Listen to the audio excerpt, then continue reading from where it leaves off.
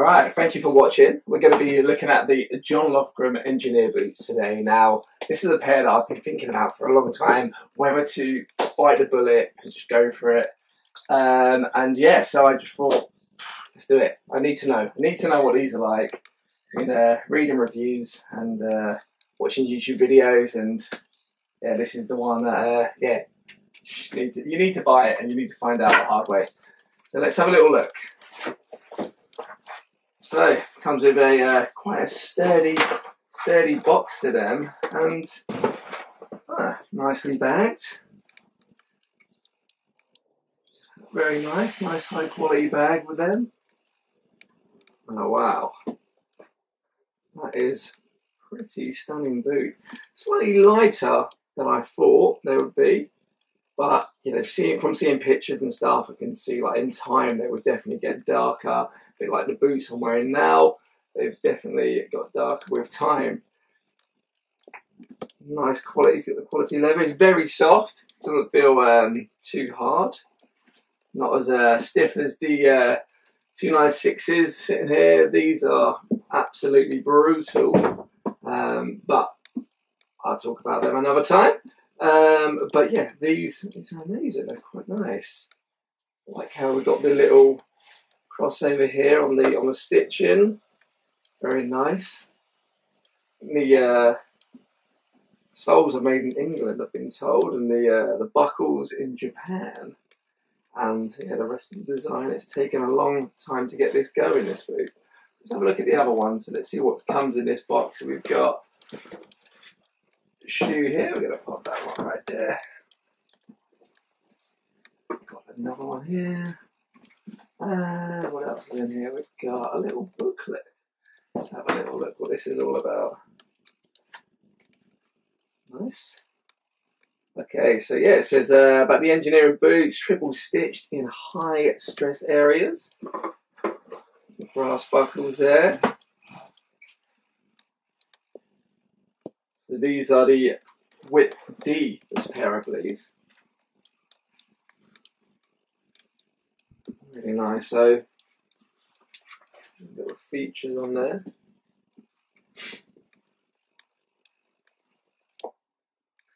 There's this little hole in the back of these boots. Now, I have read about this before in a few forums. Now, up there, the little hole, apparently, according to forums, it is a breather hole. Apparently, all the John Lofgren boots have it. So yeah, it looks like a little slightly defect, but I don't know. It's there. I'm sure if you put a little bit of dubbing in there, that will surely fill out, but maybe it's meant to be there for a reason, so leave it. Nice little stitch slightly off here. We've got one little extra hole where it hasn't quite met.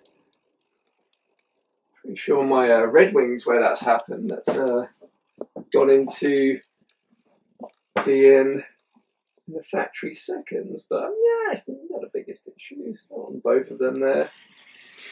Flawless stitching around here. I think we need to really try these on and find out how they actually feel.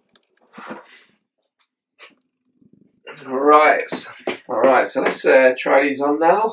See what they truly fit like. Just wearing a pair of Chippewa boots at the moment. Quite nice, they're a unisex pair. As high as them ones. Right, I'm going to start with the left foot. Always a little bit easier, so unbuckle these.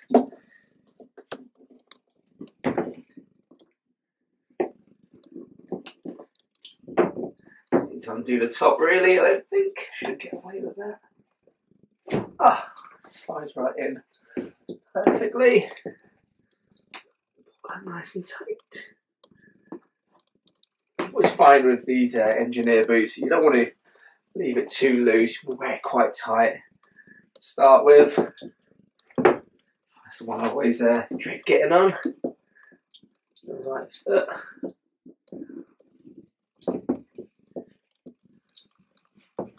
It's not going to be as easy. Never is. Nice and soft these boots. You can really grab hold of them a little bit easier with the leather. Not too bad.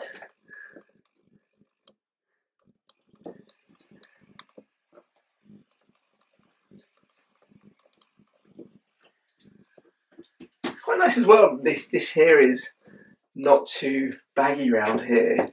My Red Wing 2990s, they're very wide. They were, which I wasn't quite a fan of. It's what put me off them. Wow, comfort. I'd say that they feel amazing.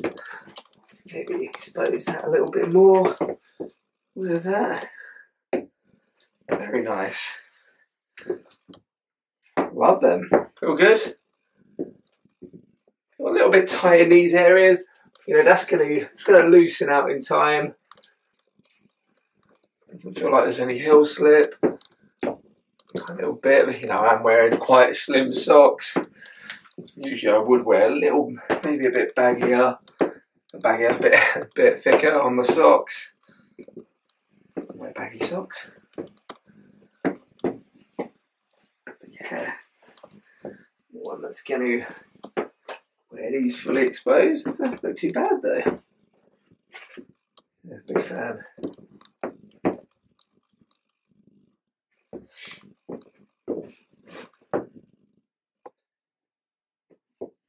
I think this would be nice as well, but like a more of a slim cut jeans. These could look really nice because, like I just said, they're very, you know, not too baggy here.